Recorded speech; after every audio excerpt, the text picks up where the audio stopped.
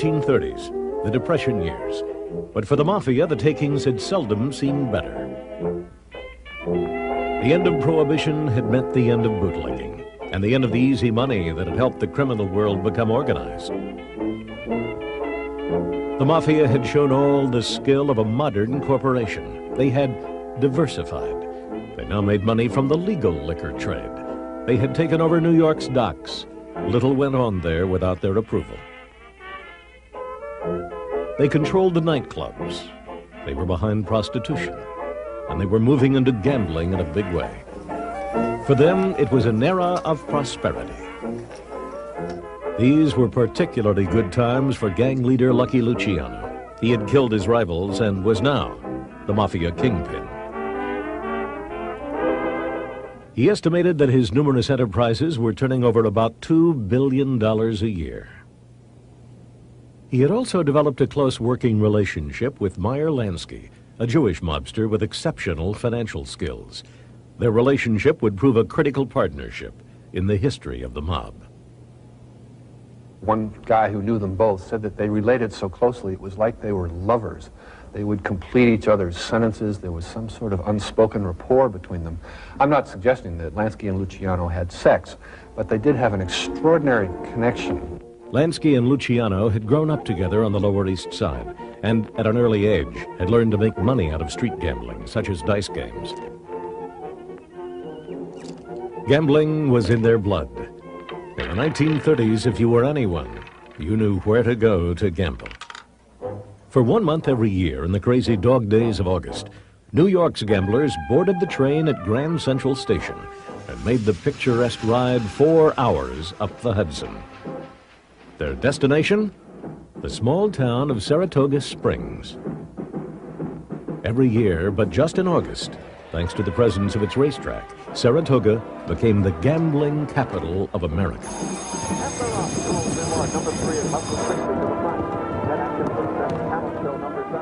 It was a society scene, and houses in the town could be rented out for as much as $5,000 per month. The town's population swelled from some 13,000 people to over 45,000. Saratoga attracted society families, the Whitneys and the Vanderbilts. It was also a beacon for the Lucianos, the Lanskys, and the Costellos. Saratoga was big money. In 1 month, the town did $3 million worth of business. Much of the money exchanged hands at the racetrack, but when the betting ended on the horses, it was by no means the end of the day for Saratoga's gamblers. They closed at 6 o'clock in the evening because that's when the races ended. And then the next opening was the lake houses, but that wouldn't get busy out there until probably 9 or 10 o'clock or even later. But they had to eat, and they had great food out there. The gamblers would come to the movies, and they'd go into the movies, and they'd stay for an hour. They would tell the usher in an hour, let me get out of here. They didn't care whether the movie was just beginning or halfway through. That meant nothing. They were just occupying time. When they left the movies, the gamblers would go out to Lake Saratoga. There, around the edge of the waters, were the lake houses, full of music, good food, and roulette wheels. One of the best known was Piping Rock, where Lansky had an interest. Piping Rock probably was the most glamorous looking on the outside and also on the inside. They gave you a very good dinner. They gave you wonderful floor shows. Sophie Tucker, I can still see her in her red velvet dress belting out Red Hot Mama, and she could. The main owners of Piping Rock were Joe Adonis, who had given himself the name Adonis because he thought he was so good looking, and Frank Costello. It was here that the gangsters developed their ideas for the making of a successful casino. It was the model for Las Vegas. The food, the drink, and the entertainment all had to be good enough for people, especially wives and girlfriends, wouldn't stay long enough to lose their money. And the place had to be run honestly, because there was nothing like the bad smell of a fixed bet to send other gamblers running. Few people knew, or at least admitted to knowing, about the Mafia's presence. Nobody stopped them, let's put it that way. You couldn't say that people didn't know there was gambling here. Everybody that wanted to know or got their eyes open knew there was gambling here. but it was tolerated. It was in everyone's interest to go along with the game. The town made just too much money. The beauty of gambling is that it is seen as a fairly benign criminal activity. It doesn't kill anybody. The victims are willing. It is one of the so-called victimless crimes. So there's usually not a great hue and cry about abolishing it. The mob can control gambling and not have to worry too much about cops. In Saratoga, the police even helped transport money from the casinos to the banks, although they would also stage periodic raids so that no one would accuse them of corruption.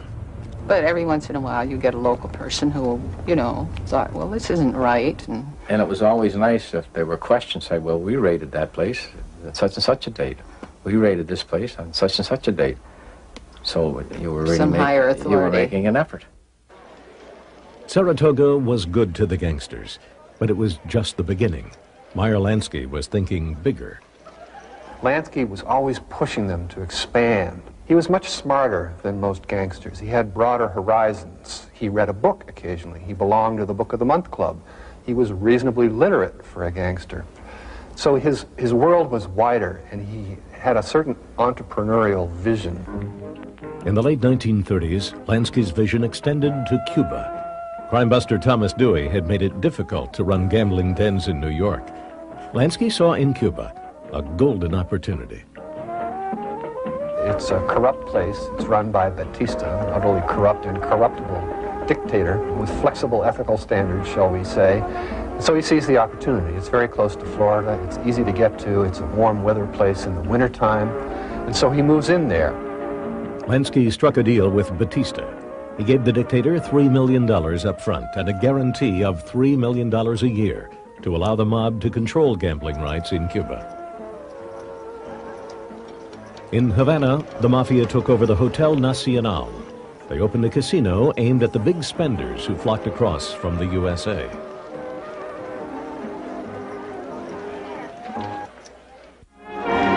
Life is a gamble filled with gay romance. Win or lose, don't be due, take another chance. Gambling was never as benign as people like to think. The stakes were big, and everyone was on the take. Behind the spinning wheels was menace. Just as corporations have security guards, Lucky Luciano had decided that the Mafia needed an enforcement arm, an ominous group of hitmen whom the press would nickname Murder Incorporated. They would perform hits to order for all branches of the mob all over the country. Murder, Inc. was a select group of Jewish and Italian killers who were each given a retainer of $200 per week to be exclusively available to the Mafia. One of their number was Benjamin Siegel, nicknamed Bugsy, the man who years later would be credited for popularizing Las Vegas. In 1936, one of his early hits came back to haunt him. The police were closing in. Bugsy's cohort suggested he get out of town, go to California. For Siegel, it was a promotion of sorts, from the activities of Murder Incorporated to more cerebral rackets activities.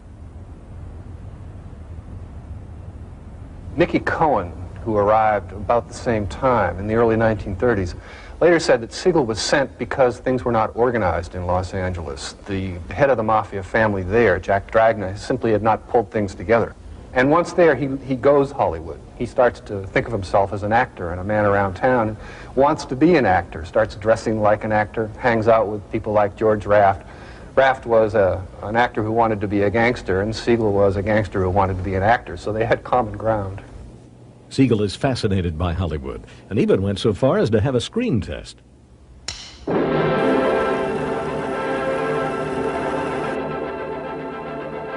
But his leading role remained mobster.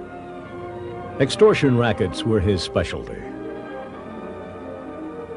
He muscled into the Screen Extras Guild, gaining control of the extras, and then threatened to halt movie filming unless big-name stars gave him so-called loans.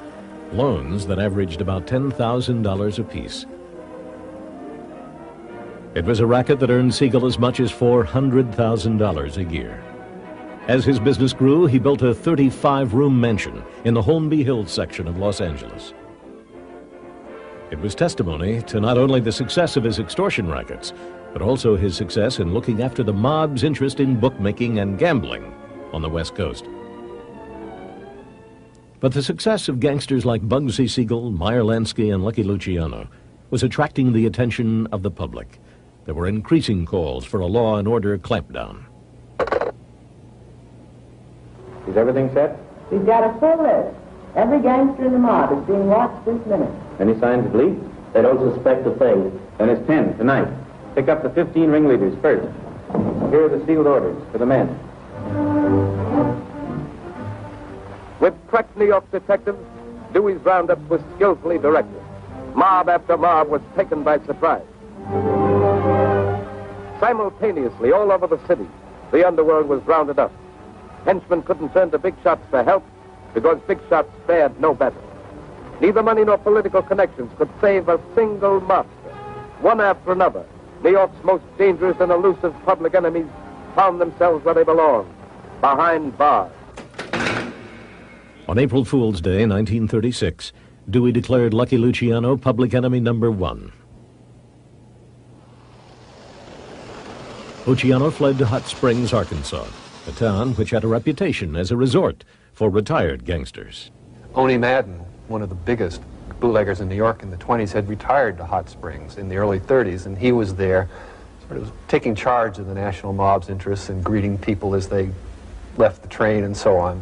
So it seemed like a safe place for Luciano to go and to hide out from Dewey. But Luciano was mistaken, and Dewey's agents were able to arrest him. They drove him to the railroad station and took extraordinary precautions, as befitted the capture of public enemy number 1. A few years earlier, there'd been a very famous massacre in Kansas City. A gangster was being transferred from one train to another, and his friends took this opportunity to try to liberate him. And there'd been a gunfight, and cops and gangsters had been killed. It was a bloody, terrible scene. And I think that was very much on the mind of Dewey's people in Hot Springs. They were afraid, given who Luciano was, the biggest man in the underworld with friends all over the country, they were afraid of another ambush like that, so they put him in a railroad car and locked the doors and sped him to New York. In New York, Luciano's trial hit the newspaper headlines. There were numerous offenses he was guilty of: murder, bootlegging, union racketeering, protection rackets, to name just a few. But on Sunday, June 7th, 1936, while at the peak of his power, Luciano was convicted of what was probably one of the few crimes he did not commit: compulsory prostitution. Dewey had rounded up prostitutes all over town and found a heroin addict named Cokie Flo Brown, who swore that Luciano was their boss. Luciano was known as a womanizer. Dewey told the jury about his high living at the Waldorf Astoria Hotel and about the women and prostitutes who visited him there. It was enough to condemn Luciano, and he was given a 30 to 50-year prison sentence. He kept insisting on his innocence and told a prison psychiatrist, "I've been in many rackets, but not in that one." He was sent to the grimmest prison in New York, Dannemora, known by the Mafia as Siberia. But despite his incarceration, he continued to run the mob from his cell. He had great authority in the prison. One of the prison guards later told a story about he'd watched Luciano out in the prison yard during recreational times, and Luciano would stand there and men would line up to see him, to have an audience with the great Lucky Luciano. Luciano would stand there and listen and then say yes or no, and the man would back away from him instead of turning his back to the great Luciano. While Lucky Luciano languished in prison, world events were taking a momentous turn. When Britain's Prime Minister Chamberlain signed the Munich Pact with Hitler and Mussolini, breaking up Czechoslovakia, only the optimistic believed what he had to say. Because on death turns the peace of Europe in our time. Even Chamberlain's government was insecure. It decided to send some of Britain's gold reserve to America on the French liner, the Normandy. It was this ship that would become the focus of one of the strangest wartime plots involving the Mafia and Lucky Luciano. In her heyday, the Normandy was the fastest and largest passenger ship in the world. Anyone who was anyone traveled on her. But by 1939, cross-Atlantic travel was losing its glamour. Although the Allies were not yet at war, people were jittery. German U-boats were at sea, and no one knew when war might break out. On August 23rd, the Normandy sailed for the last time to America. It was a tense voyage. The liner was shadowed by the German ship the Bremen, and the captain zigzagged at high speed across the ocean, ordering the passengers to cover all windows. Days after she docked, German armored divisions swept into Poland. On September 3rd, 1939, Britain declared war. To most Americans, these events were horrific. But Lucky Luciano viewed the outbreak of war not as a catastrophe, but as an opportunity. He was particularly intrigued when on December 7th, 1941, the Japanese struck at Pearl Harbor. December 7th, 1941, a date which will live in infamy.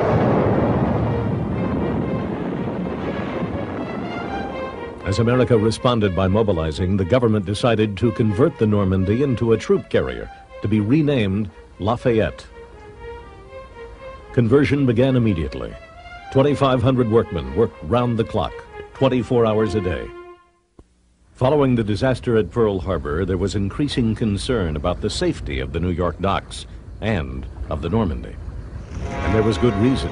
The Germans had a history of sabotage. Earlier, one of the Normandy's sister ships, Paris, had mysteriously caught fire in the French port at Le Havre. The blaze had erupted simultaneously all over the ship just before she was about to sail for New York. Luciano understood the fears of the times and wanted to exploit them to get out of prison. He summoned 3 friends to Dannemora, including Meyer Lansky. He wanted them to use their power on the waterfront. The Mafia effectively controlled the docks. They were the personal fiefdoms of the Anastasia brothers. Albert Anastasia was one of the most feared leaders of Murder Incorporated. People called him the Mad Hatter or the Lord High Executioner. He had a hair-trigger temper and loved to kill, especially with his bare hands.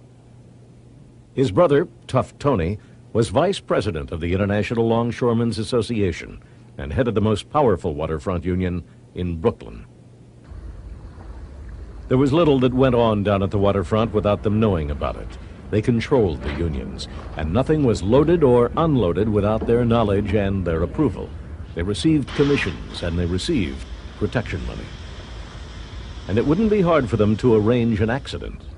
Threats had already been made against the Normandy. This information was passed on to J. Edgar Hoover and the FBI, who discovered that security was negligible.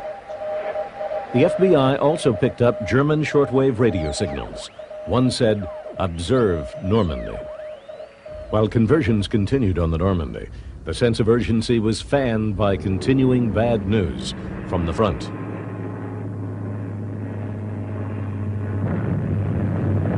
But despite the state of war, security remained lax on the docks. In late January 1942, Lucky Luciano received word, while still languishing in Dannemora prison, that Albert Anastasia had an idea. Why not sabotage the Normandy? Lucky later said that he told Anastasia to go ahead. Whether he did or not will never be proved. But what follows is certain.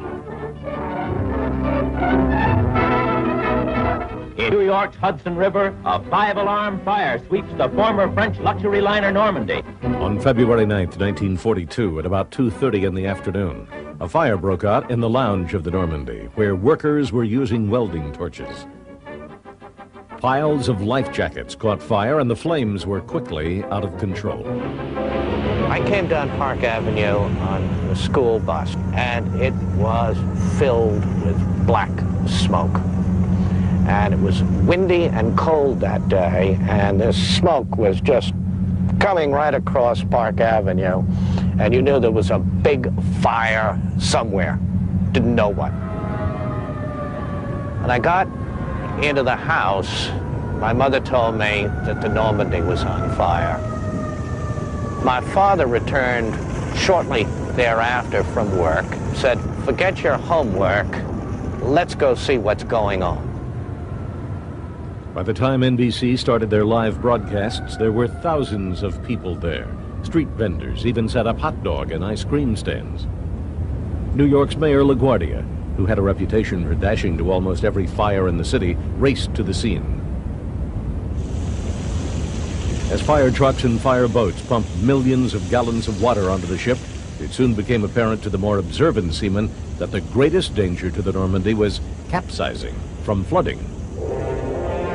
As night fell and the Normandy started to list badly, the police removed all the press from the area. Just after 2 a.m., the Normandy rolled over. It must have been the following Saturday that my father took me back to see her. That is what is so very vivid in my memory. Retracing our steps and coming there and just seeing this enormous gray hulk lying on the ocean bottom, and that was devastating. The FBI investigated 760 leads and staged a reenactment of the fire at the Brooklyn Navy Yard. No signs of sabotage were discovered. It appeared to have been an accident. But in Dannemora prison, Lucky Luciano thought otherwise. He was convinced that Albert Anastasia had arranged the fire, and he was sure that the government would now realize the need for Mafia protection. The smoldering, lifeless hull of the Normandy symbolized the worst fears of America's intelligence agencies. Although they could not prove sabotage, the Normandy presented undeniable proof that the nation's docks were at risk. These fears were fanned by the growing spy mania in the country. G-men cracked down on Nazi saboteurs. With quiet efficiency, J. Edgar Hoover's federal detectives checked would-be destruction almost fantastically planned.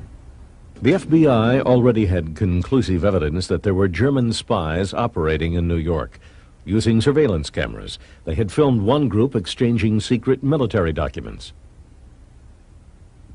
This evidence was unsettling enough, but it was the shipping disasters along the eastern seaboard that really called for immediate action. From December of 41 through March of 42, you lose 121 ships. And these are merchant ships carrying cargo that is vital, and we don't know where the information is coming from. Are they being refueled? Are they being given information concerning these ships and their port of embarkation and debarkation as they run along the coast of the eastern sea frontier? Many questions we had to have answered. The Navy was by now trawling the docklands, trying to get information about possible saboteurs, but they met a wall of silence. One lieutenant said it was part of their being. They just refused to talk to anybody, war effort or no war effort. They didn't know whether it interfered with somebody who was running the pier. The Navy was desperate. Under the circumstances in which our nation was struggling for survival, any and all means which could lead to the prevention of sabotage, espionage, terrorism is warranted to apprehend those who could be a danger or those who are a danger.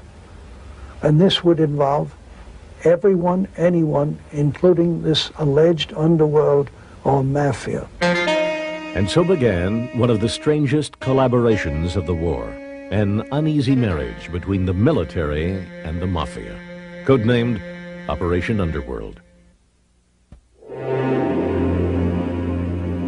Operation Underworld was so mysterious, so unlikely, you'd think it might have been made up by a fertile imagination. In March 1942, Naval Intelligence approached New York District Attorney Frank Hogan to ask for help in securing the safety of the New York waterfront. Hogan had worked with Dewey, and was now conducting an intensive investigation of crime on the docks. He knew that the mob controlled the waterfront and had eyes and ears everywhere. A few nights later, a secretive meeting was arranged, not far from Grant's tomb in Riverside Park.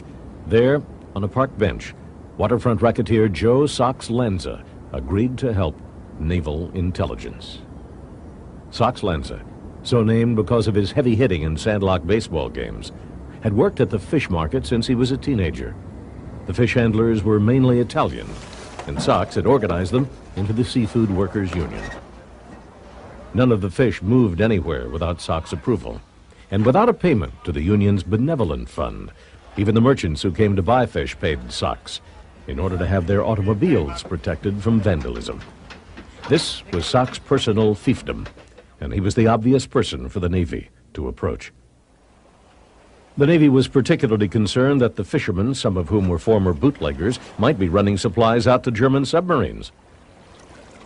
We didn't know if fishing trawlers were supplying them with diesel fuel. All we knew was that the sinkings continued, and we had to take action. Sox and his Mafia friends were anxious to help. Although they were Italian, they hated Italy's wartime leader Mussolini. Mussolini in Italy in the early 20s had cracked down on the Mafia there, and some of the major American gangsters had come to the United States because they had been shunted out of Sicily by Mussolini's crackdown. So when the war came, they were disposed to dislike Mussolini, most of them. And so when they were then asked to enlist in the war effort in their way, they were agreeable to it. They had another reason for helping. Sox Lanza and his friends saw the alliance as a way to free their boss, Lucky Luciano. Sox started going on a regular basis to see the intelligence officer in charge of Operation Underworld, Commander Charles Radcliffe Haffenden. Haffenden was a flamboyant officer who appeared to love the mystery and intrigue. He worked out of his own suite at the Astor Hotel, rather than his official Naval Intelligence office. There he sat behind a big oak desk, spoke into an archaic and oversized dictaphone machine. In the beginning, the Navy used Sox Lanza as their primary source for information about the docks. Up to a point, he was very helpful through the ability to infiltrate some of our informants and agents into the Union so that there was a constant flow of information. But Lanza's contacts soon went dry. He told the Navy only one man could help them further, Lucky Luciano. Luciano was delighted when friends arrived with a naval officer to make a startling but not totally unexpected proposal. He agreed to help the war effort, and the expectation that he would get a pardon when it was over. He also wanted to be transferred to a prison that was closer to his friends, so they could visit him to get instructions. On May 12, 1942, Luciano was transferred to Great Meadows Prison at Comstock. In comparison with Dannemora, it was considered a country club. Luciano was not supposed to receive any special treatment, but his guards noticed differently. They treat him with respect. I remember that his ring on his finger was no phony. It was a good diamond. It looked like it because it really puts you high up. And how come that he was allowed to wear that, and the other inmates, that when they first come in, they take those right on and put them in an envelope, and when they leave, they give them to him. But he was allowed to wear that big, I suppose it was a diamond. And of course, that showed the other inmates that he was something special. The prison guards knew something was up, especially when mysterious visitors started turning up to see Luciano, but they were kept in the dark. Well, I went to the cell and got him. He went right along. I brought him up to the room and thought I was going in with him, but they didn't want me to know what the agreement was, so I stayed outside. I thought it was unusual, but they didn't. I thought that just coming from school down to Wallkill, I thought that he was my responsibility and I should stay with him. When they got through with him, let him out, I took him back to cell. He didn't talk about it on the way back. He didn't talk anyway much. He was special. He had a little bit of pull with somebody. They were there, hopefully, that whatever Sox Lanza had been able to accomplish, that this could be carried to another level. by utilizing Lucky Luciano's ability to communicate. Down on the docks, word went out that Lucky Luciano wanted the men to cooperate. Now people were willing to talk. Members of the Mafia had regular meetings with Huffenden, who gave them each a code number so their names would not be revealed. The Navy now had a regular source of dock and coast information, and the Mafia could congratulate themselves on helping the war effort. But at the same time they were cooperating with the Navy, they had developed a nice black market sideline that was anything but patriotic. Rationing was now everywhere, and most Americans were gladly doing their bit for the war effort. One for you and one for me. It's as clear as ABC. Share alike for victory. Get the point, Mrs. Brown. But the patriotic atmosphere of the country did not stop Luciano's associates from profiting from the war. At the Office of Price Administration, which distributed ration stamps, Mafia entrepreneur Carlo Gambino figured out a way to steal the stamps and made huge profits. Gambino would resell them. In one sale alone, he cleared $1 million. The stamps also enabled the Mafia to buy sought-after goods like meat, sugar, and fuel, which could be resold for good profit. In addition, this racket meant that the Mafia restaurants and clubs were always well supplied with choice meat and other items, while other Americans did without. The Navy knew they were dealing with criminals, but they were more concerned with influencing the outcome of the war. In early 1943, the tide of fortune was beginning to turn, and the Allies started preparing to attack the enemy on his own land. Their first target would be Sicily. Operation Underworld took on a new importance. Luciano's men were asked to find Italians who could be trusted and bring them to meet Commander Huffenden at Naval Intelligence Headquarters at 90 Church Street. There, the Navy pulled out large maps and asked their guests to identify villages and harbors and enemy installations. People were sent in to me. I never ask names, you never do in this type of work. If they had information, I began to plot it in on my maps.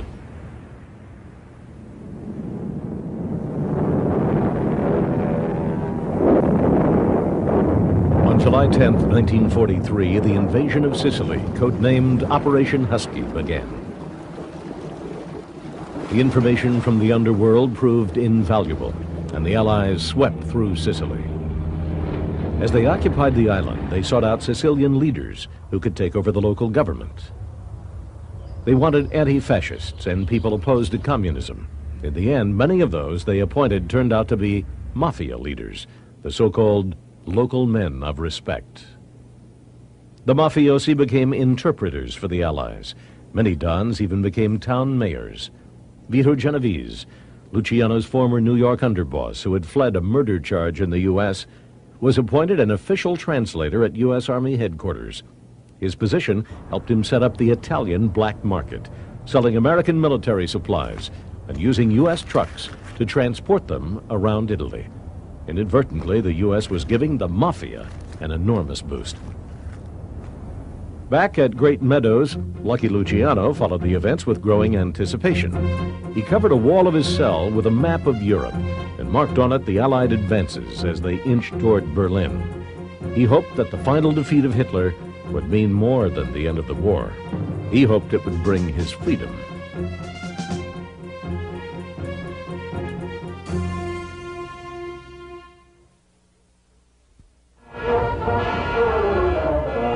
The war in Europe finally ended on May 7th, 1945. Nobody was happier than Lucky Luciano.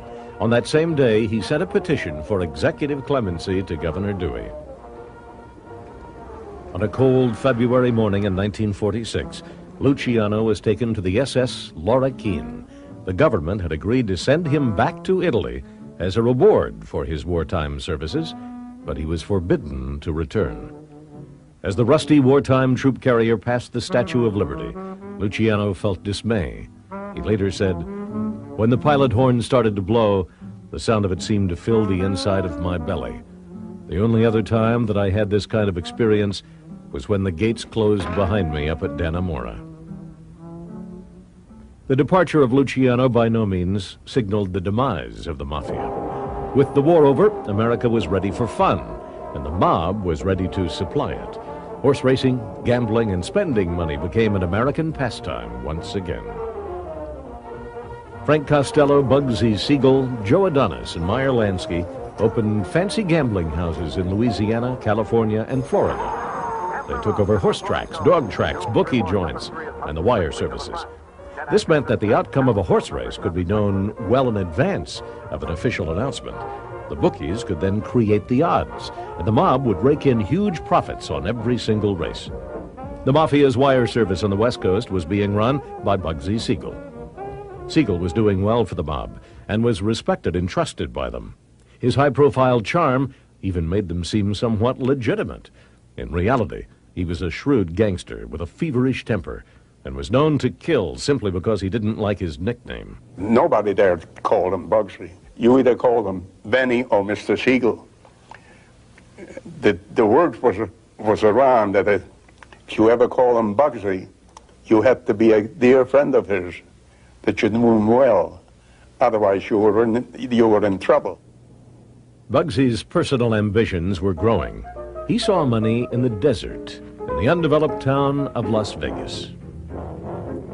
Gambling had been legal in Las Vegas since 1931, and the casinos, already owned by the New York mob, turned good profits.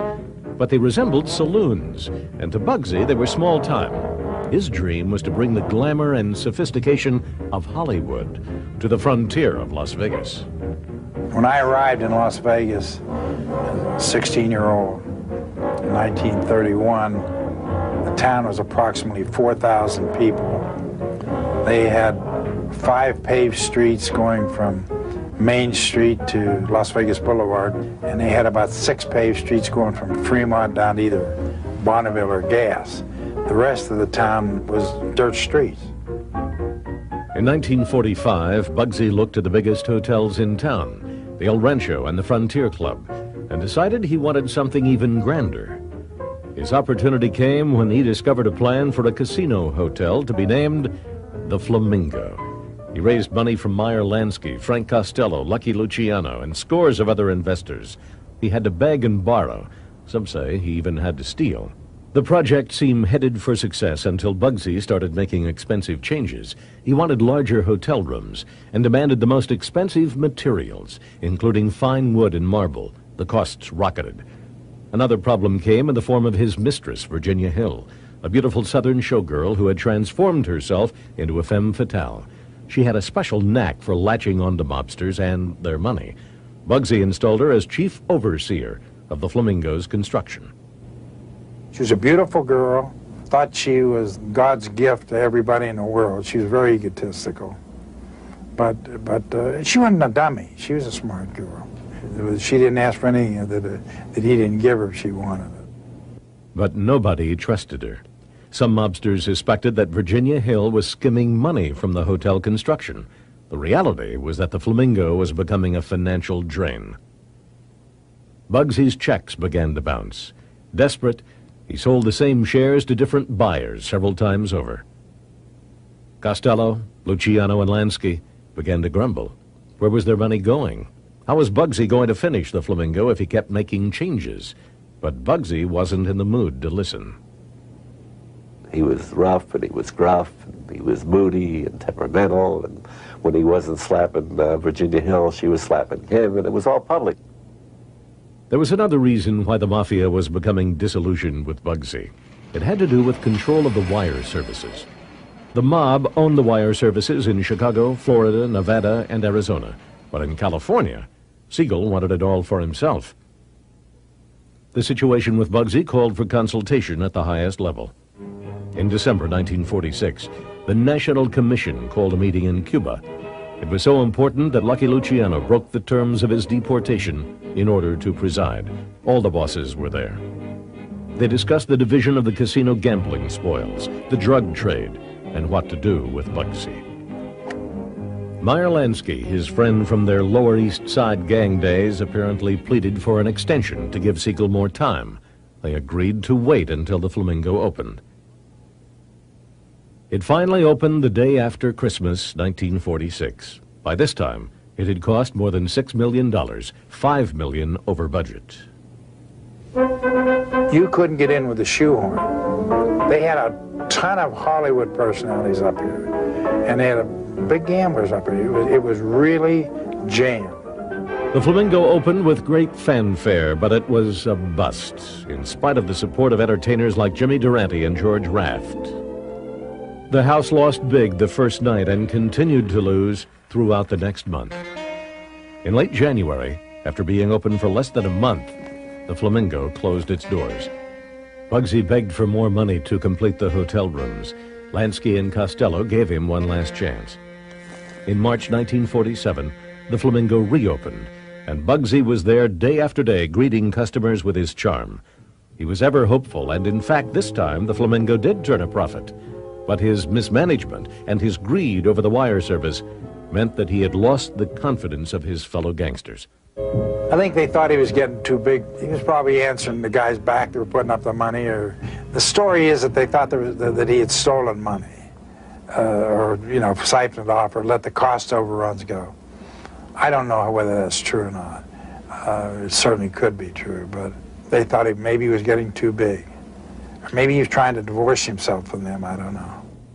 On June 20th, 1947, Bugsy was alone at Virginia Hill's home in Beverly Hills. She had taken off after a characteristically bad quarrel. Bugsy was reading the Los Angeles Times when the first bullet hit him. The assassin had rested his gun on the windowsill, and he pumped a volley of bullets into Bugsy's body. The blood flowed over Virginia's chintz sofa. Bugsy's left eye was completely blown out and was found on the other side of the room against the wall. More bullets crushed the bridge of his nose and shattered a vertebrae in the back of his neck. The night that Bugsy Siegel was killed in Beverly Hills, almost at midnight, Gus Greenbaum and a man named Mo Sedway walked into the Flamingo Hotel and said, "We're the new owners." And they were.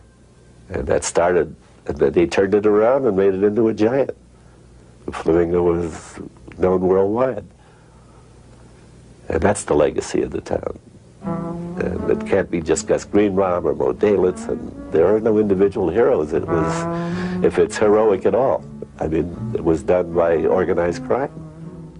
The death of Bugsy was a cruel reminder of the violent laws that governed the Mafia. Bugsy's dream would eventually become a reality. The Flamingo would flourish, and Las Vegas would bloom like a flower in the desert.